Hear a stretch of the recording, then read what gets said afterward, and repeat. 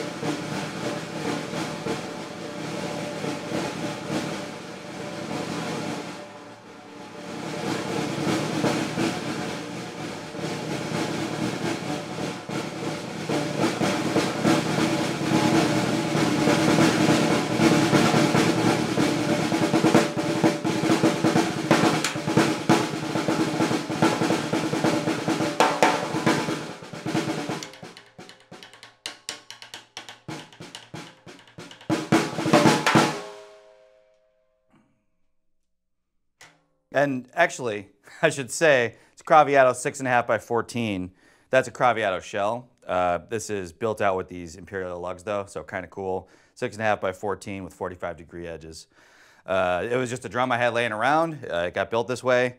And yeah, it's not listed or anything, but if you want to buy it, you can call us here at Maxwell Drums. And yeah, so kind of a cool little demo there of these heads. I really enjoy playing them. They're really nice. So yeah, just contact us here at Maxwell Drums if you're interested in getting some of these. Thanks.